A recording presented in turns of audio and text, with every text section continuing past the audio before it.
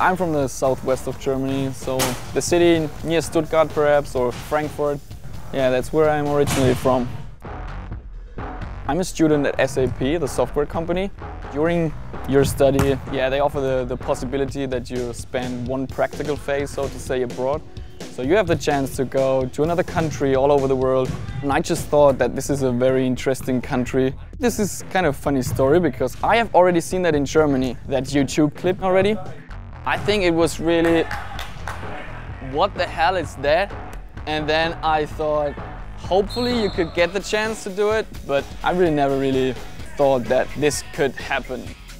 This is a great sport because the combination between the soccer, basketball and the handball, and all these three kind of sports are my favorite.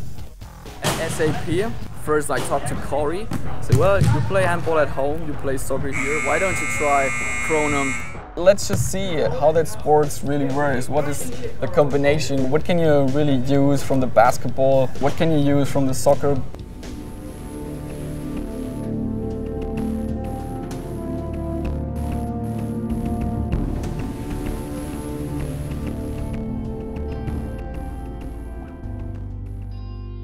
Well, I have to say that I was really a little nervous and it was a little confusing. I mean, for sure, you told me all those rules and what I have to do and just stand there, wait for the ball. And then when the game started, everything was a little different. I mean, then you really have to play that sport. I mean, there were some difficult actions that I did just because of my background with the handball thing. So I really tried to pick up the ball. But I think you're seeing that the first minutes were a little hard, but minute after minute, I improved a little bit and then, yeah, it was really cool.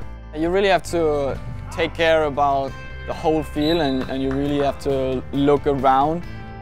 You will have to be a different player. I mean, it's good to combine your soccer skills, your handball skills when you are a player here in Kronum, but you really have to find your own. The best player would be who has those really good skills in one of the different sports and then just improve the other skills from the other sports. The favorite part is that for sure you can score a goal with whatever you want. So with the hand, with the foot, and the big thing is that you can do it from wherever you want. So it doesn't matter if you stand there on the field or there, and it doesn't matter if you have the ball in your hand or with your head. You can do whatever you want. You're able to really score a goal.